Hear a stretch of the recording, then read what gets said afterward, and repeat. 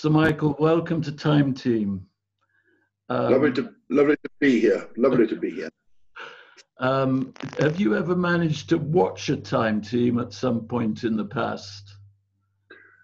I have watched so many of them that I'm not sure which I've watched and which I haven't watched. But I do find them fascinating because finally, they are all about stories. I mean, I know you're digging for stories. I've never dug for them, but I've moved in that world where objects are the beginnings of stories. And you can see what's wonderful is that you're rediscovering stories. And that's to me what's fascinating. And I don't know, when we've been to Crete, which we have, you always look to the earth to see if there might be something down there that's interesting that you've scuffled up. And there is. The truth is, in places like Crete, there's stuff lying around all over the place.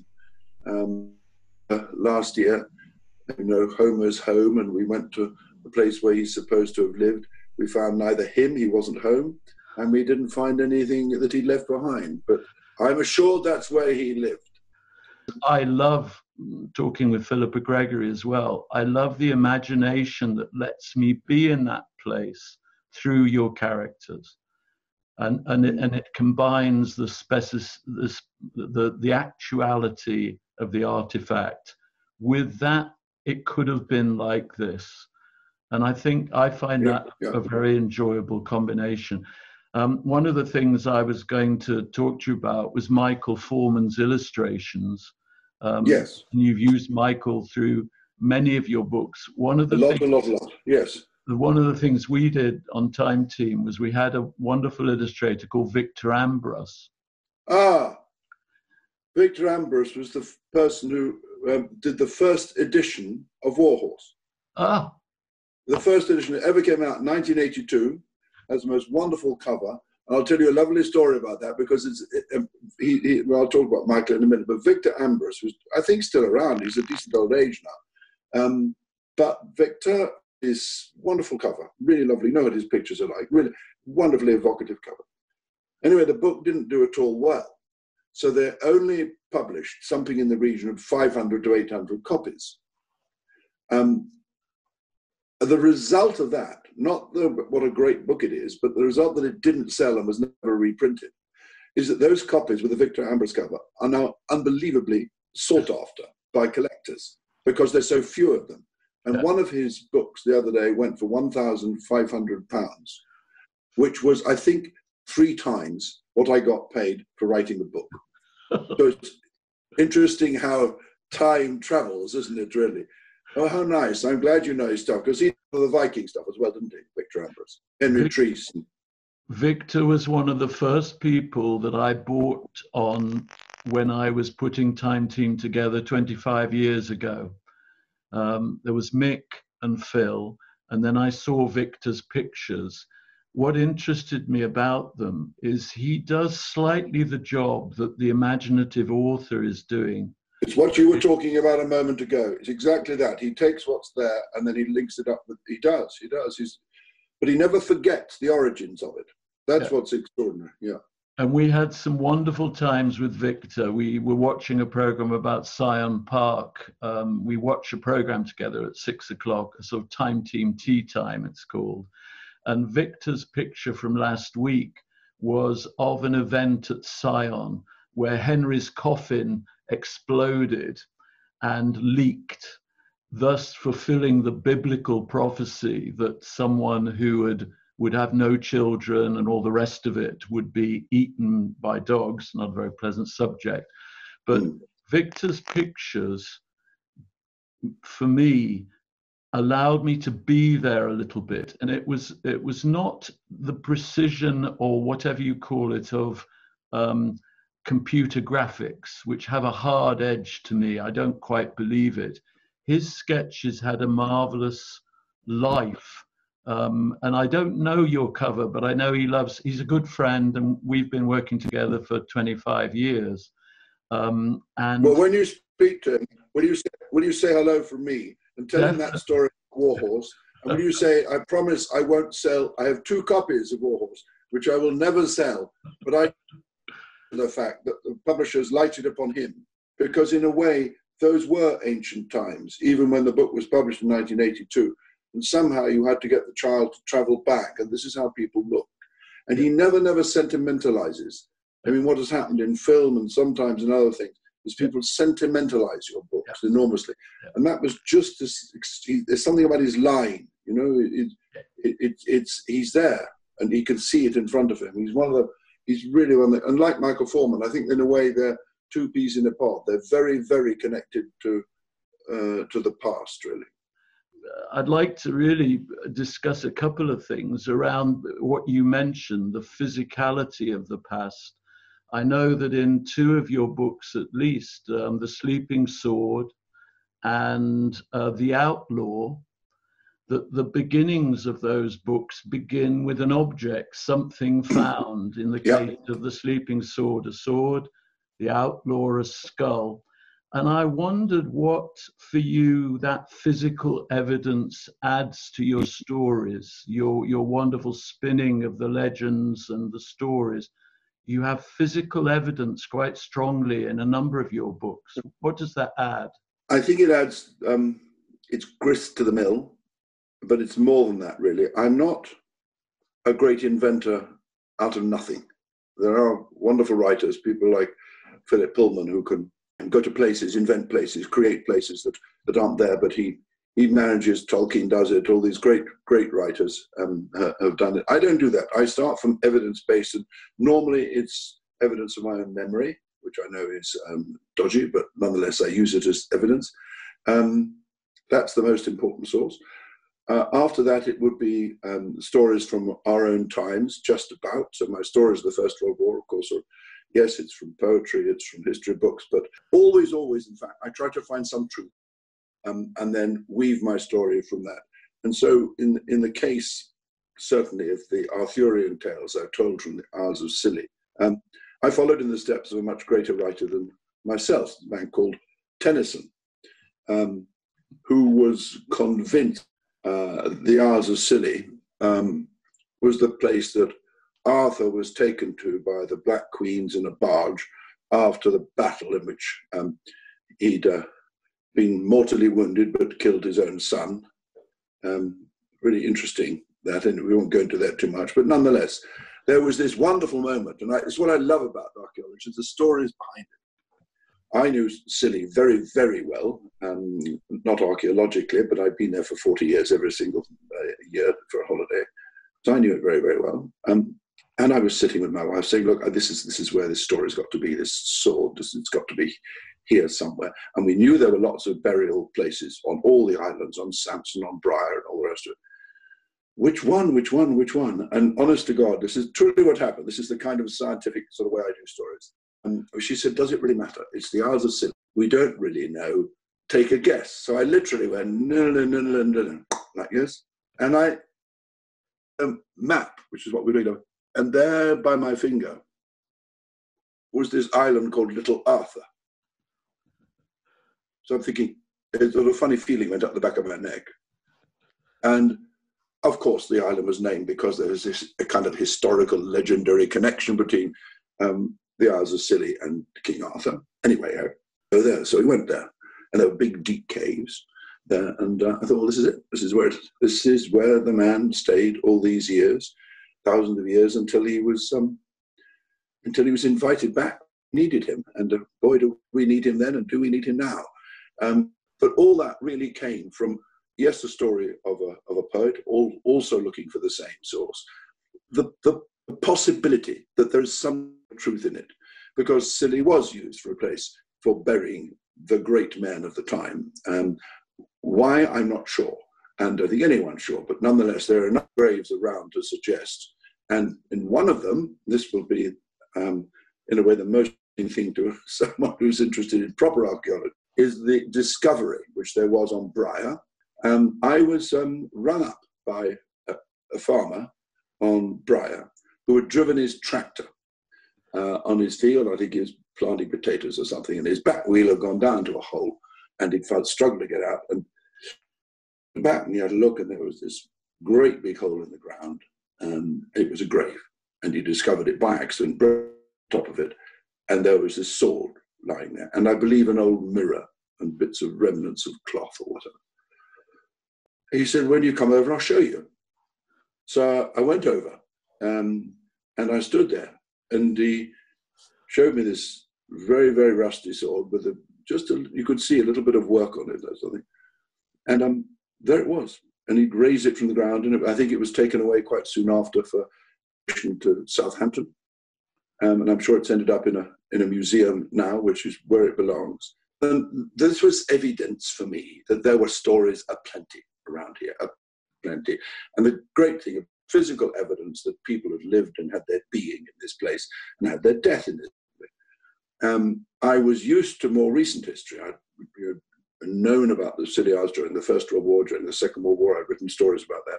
But this was a whole new game, really. And I just thought, well, story too. So from that, I retold, I did 2 books, really. One about all the stories of King Arthur, told to a small boy who's rescued from the sea by some strange man who turns out to be Arthur Pendragon, and who tells him stories, and the other is The Silver Sword. Oh my goodness me, you have a copy. I've sold a copy. That's great. Lovely. I know Charlie Johns quite well, and Charlie was the archaeologist who's something of a legend in these parts in Cornwall. And Charlie was sent over to do the excavation of the grave at the farm that you talked about. Right. He did a remarkably wonderful report. This is where, if you like, the stuff of story and legend has one side to it, and at the other end is a very long, very detailed report. And that's a picture of the mirror. Of the mirror. And what was fascinating about the mirror, and what's fascinating about the report, we're talking about 127 BC for that mirror. And there's quite a few been found in Cornwall. And people occasionally said, well, if it had a mirror, presumably it must have been, maybe there was a woman there, because people like to have that sort of balanced point of view. The interesting thing about those mirrors from research that's been done is that they may have been something for seeing the past or the future in. Yeah. You could look into those objects and see the past and the future. And so objects found with that sword in that story you told, there's a whole sort of... Well, that makes much more sense to me than a male and female thing. Yeah. This is not archaeology, but it's close to what you're talking about and what your program's about. But it's archaeology that happened in my mind's eye, but it could have happened. My grandmother was she married a Belgian, and they used to go on their holidays to Belgium every summer. And on a beach, when she was in her 20s, I think, somewhere in Belgium, she lost her wedding ring in the sand. Now, because it was like a family holiday in those days, of course, people went back to the same place, still sometimes do. And they went back to the same place every year. I promise you, 8 years later, they went to the same beach and they found that ring in the sand. And I'd written a story now, which is about a place called Wick Court, near Arlingham in Gloucestershire. And the reason I wrote it was because my wife runs a charity called Farms for City Children, sadly shut down just at the moment, but it will arise.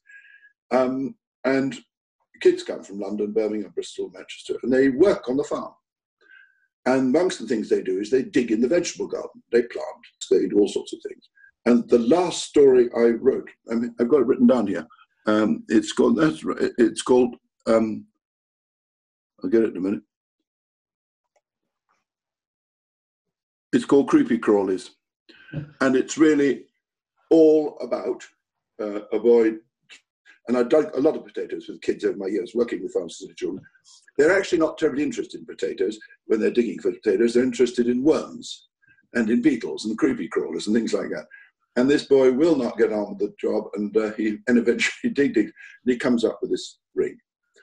Everyone teases that it's a brass curtain ring, and it turned out to be a wedding ring, lost, and it was picking beans 4 or 5 years before, and therefore it's so the business of discovering stuff from the earth is wondrous to me, because it brings up stories. And there's a story about that gold ring, which I won't tell people because otherwise they won't buy the book like you have. We've done some projects with school kids. We've done a thing called Dig Village, where we've invited kids in. Yeah. And I rather like the idea. I would like to take some of your city kids, I think, and Yeah. take them to a site near you. Recently, they've done a lot of aerial LiDAR photography around the edge of Dartmoor, and they've found some Romano-British farmsteads, which Well, I that will would be send that would be fascinating, because, as you know, they're on a farm, and to be able to go to a place which had been farmed all those years ago, that would be wonderful. We'll keep in touch about that. I should love that. And we've often thought those same skills, the sort of farming, the earth skills, Time Team began when Mick and I were working on a site around Broadwood Widger that eventually became a huge reservoir called Roadford Reservoir. 25 years ago, I went there, and they were filling up the bottom of the reservoir. And as the water rose, people dived in, archaeologists, to try and excavate the farms before the water arose. Yeah. But they started finding Anglo-Saxon material under the farms. And people have often thought sites around Dartmoor that you know well, these old farms that have been there forever, well, in some cases, their origins might go to the Anglo-Saxon period. And one of the things Mick and I did was went into Broadwood Widger, looked around some gardens, went into the black soil, and there in the black soil was medieval pottery and material from, 500 years ago. And it's the tactility, when we've worked with children, the tactility of the find to them. It's wonderful. That it really is extraordinary. And round here, actually, is, I mean, as you know, probably, and I hope I'm not saying it wrong, but we have, by and large, not barbed wire fences, but these huge earth hedges. And I believe people have done research, and many of them were put here by Anglo-Saxons. We're talking 1,000 years old. And field system is still there, field system, unless some silly people have knocked it down from time to time, these hedges. But they're still there. And I walk along my lane here with these hedges, which are high above the lanes. And I know perfectly well that Anglo-Saxons, just the same as I did, when they went down to the River Torridge, which is where our farm is, they fished there. They had their being here. The whole reason there's a habitation here is because those rivers, the Auckland and the Torridge, joined, and there were always fish, and there were always fish. And the land, of course, is very rich down on the marsh plains. So it's extraordinary. I would really think for children it would be the most wonderful way to delve into the continuation, really, of who we are. That's what why archaeology is so important. I shouldn't say this really, but to me it's important because of the stories it tells about us. And until we understand those stories about how we got here, who we are, where we come from, we fail to understand the world around us now. It's one of the great sciences of human existence, I think, really. It's what's wonderful about archaeologists and detectorists, the people who want to go on finding out. I don't like to say this, but it is absolutely true. I think it's the child in you that is heavily engaged, put it that way. This business, I want to find out, I want to find out, I want to find out, and you don't stop. When you found out one thing, it leads you to try and find out something else, and you go where the clues lead you. Detectorist is a very, very good expression, really, because it is about following trails, isn't it, really? Following history. I was invited many years ago, I'm talking 25 years ago, to a school, a college in the north of France, where they said, we particularly want you to come because we've all read Cheval de Guerre and Soldats Peaceful, and we know you're interested in the First World War. Would you come and talk to our pupils because they have something they wish to show you? So I received this letter in the middle of Devon, and I thought, this is fascinating. You can't say no to that sort of thing. So we went over. We go quite a lot to places like Ypres, and we went to Vincennes. And everyone was clearly very excited about something. We didn't know what it was, but they were excited about something. And we walked into this class, and there was this unbelievably effervescent teacher who had said, well, here's the thing. We are in this place where you have but to dig in your garden, and you will dig up some artifact. It's just everywhere. And sometimes, of course, people are still killed because they dig up things that are bombs or grenades or whatever. 4 people a year are still killed in that part of the world. Anyway, she said, and we got this huge table where everyone in my class was asked to go away and dig and find something. And whatever they brought, they must bring to the table. So I went into this room, and there was this, like a billiard table, huge, great thing, full of these artifacts, all beautifully annotated and all the rest of it. It was a mine of information about who had been around Vincennes in the First World War and what had happened. There were buckles, and there were belts, and there were bullets, and there were helmets, and all sorts. So I went round, and for, I don't know, 40 minutes was entranced by this. And they said, would you read maybe from the books? I read a bit from Warhorse, and anyway, they were all very pleased and said, no. Now we have something to show you. And we like Paul, who found it, to show you, because it is so special. So everyone you could see was debated. And I said, well, isn't it on the... And she said, no. It's too big to go on the table. So I said, well, where are we going then? She said, no, we're not going anywhere. Paul is going to bring you a photograph. And Paul came up and showed me this photograph, which was at the same time put up on a wall, and just so that everyone could see it. And it was a picture of his back garden and a tank from the First World War. And apparently, this is true, his granddaddy had been out digging in the garden, and it something rusty, and just went on digging. There was a First World War British tank sitting in the bottom of his garden, which was then lifted out, and here it was. And the excitement of everyone, it was the little buckles. Yes, it was the little buckles, and I'm sure it was the bullets, but it was just the finding of something like that. And we're living on top of our history. And of course, the truth is we're living on top of our history everywhere.